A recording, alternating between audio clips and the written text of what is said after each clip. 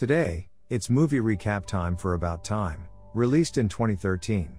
It all begins with an introduction to the members of the Lake family. There's the always active father, James, the unsentimental mother, Mary, the good-hearted yet absent-minded uncle, Desmond, the skinny, awkward son, Tim, and the free-spirited daughter, Katie. It is a family tradition to host a New Year's Eve party with family and friends every year. At this year's party, Tim awkwardly walks around the crowd, following his friend Jay. When the countdown to the new year begins, Polly, a girl he's been talking to, leans in for a kiss, but Tim disappoints her and simply shakes her hand. The next morning, Tim wakes up feeling embarrassed and with a dreadful hangover. Soon after, his father, James, tells Tim that he's about to share a secret that will change his life forever. According to James, the men in their family, including Tim, possess the ability to travel back in time. However, they can't go to a past they didn't experience or to a place they've never visited. The trick is achieved by going to a dark place, like a large cupboard, and thinking of the place and time where they want to be. Naturally, Tim assumes his father is joking.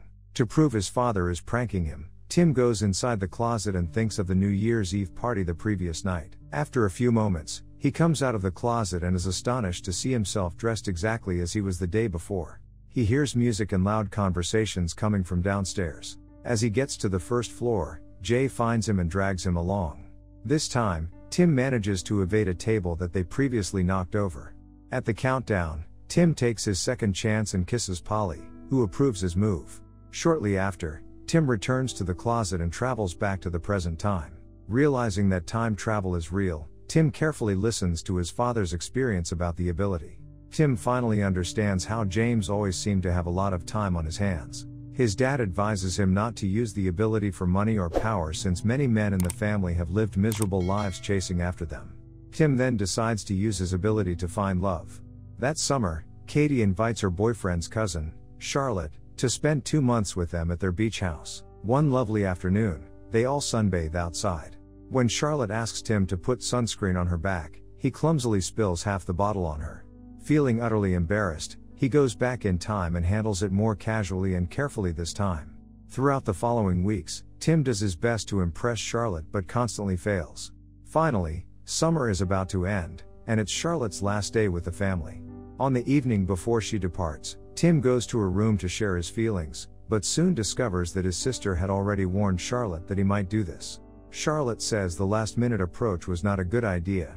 She also adds that things might have turned out differently had he talked to her before. Tim then goes back in time to confess his feelings to Charlotte in the middle of the summer. However, this time, Charlotte tells him to ask her again on her last night with them. Tim sees that he never stood a chance with her and also learns that traveling back in time can't make someone fall in love with you. Soon after Charlotte's departure, Tim leaves their home and goes to London, where he moves in with James' friend, Harry. Tim looks forward to this new chapter of his life, but soon realizes Harry is an easily angered playwright. In the initial 6 months, Tim's romantic endeavors find no luck since his career as a lawyer pretty much only introduces him to men. One evening, his fortunes are about to change when Jay takes him to Don's Le Noir, a restaurant where guests dine in complete darkness. They sit next to 2 girls named Mary and Joanna. In the darkness, Tim and Mary engage in conversation and have a fantastic time. After dinner, Tim and Jay finally meet the girls face to face. Tim can't believe his eyes when he sees Mary, and it's clear that there is a strong connection as they lock eyes.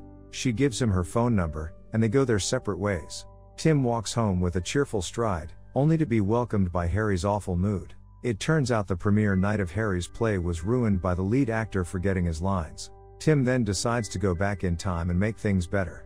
He approaches the lead actor, Tom, and casually advises him to practice his lines. Although his strategy works, another actor ends up forgetting his lines instead. So Tim goes back in time once again and fixes it, making the play a big success.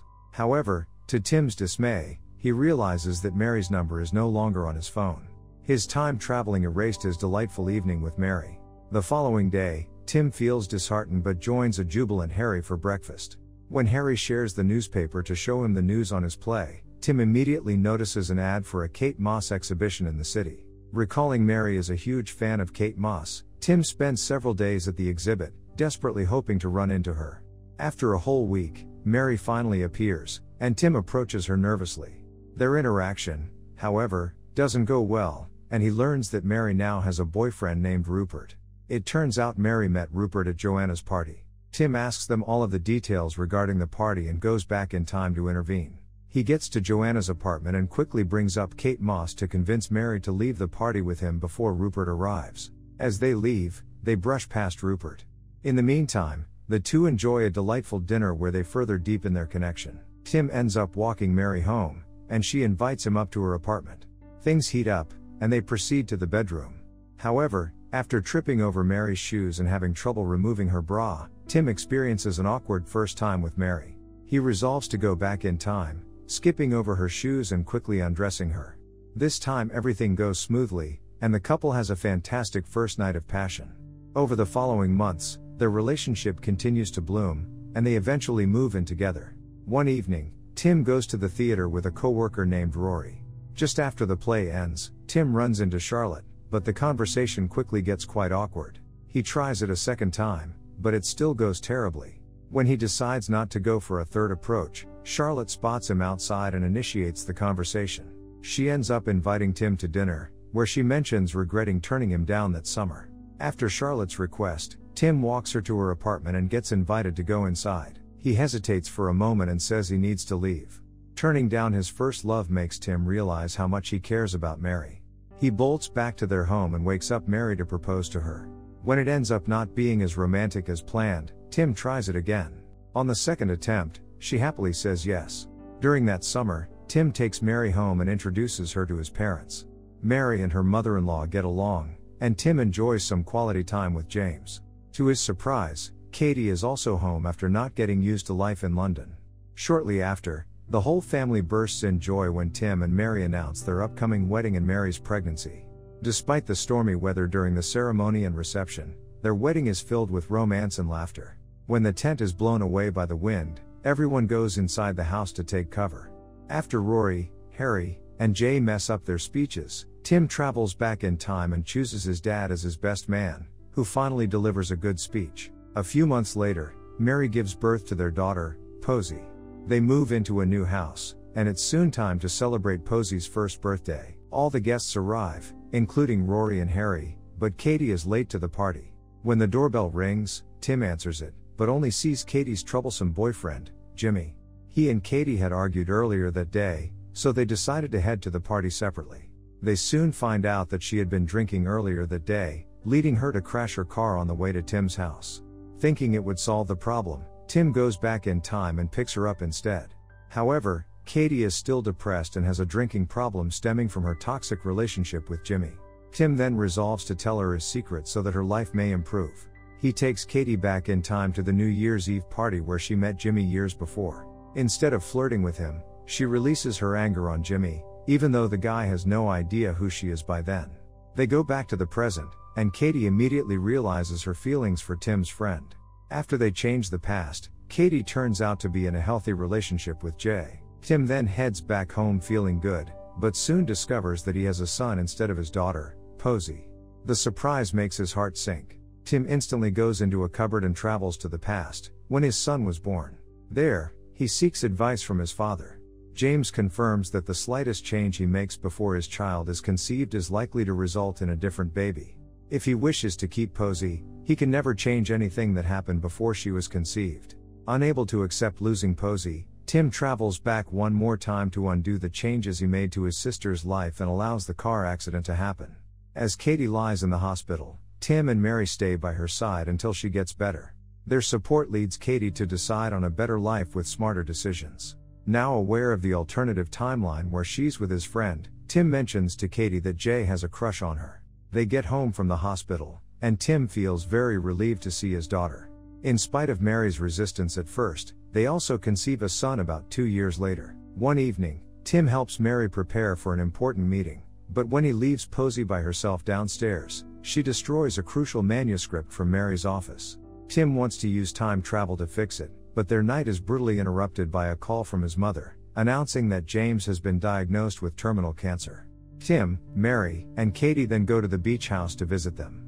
When Tim talks to his dad, he finds out their ability can't undo his cancer without risking Tim and Katie's births. In the end, being able to time travel can't fix all the things life throws at them.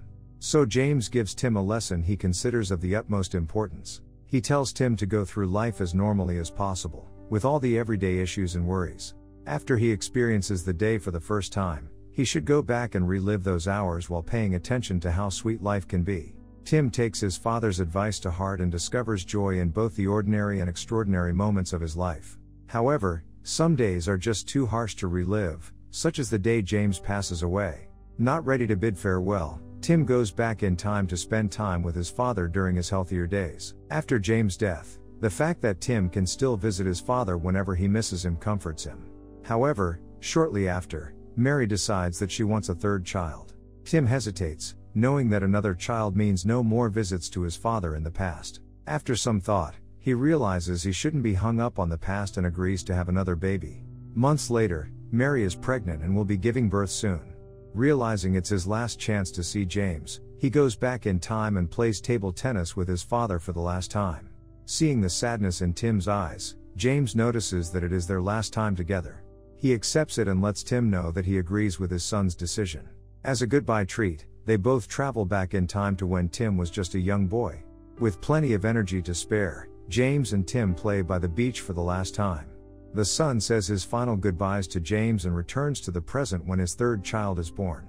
Years later, we see that Tim goes on with life normally, sharing both laughs and tears with his family. Meanwhile, Katie also gives birth to her child with Jay. One day, as Tim prepares breakfast for his kids and relishes their presence, he decides not to time travel again, living each day as if it's the second time he's lived it. Thanks for watching. If you like our content, please like the video and don't forget to subscribe.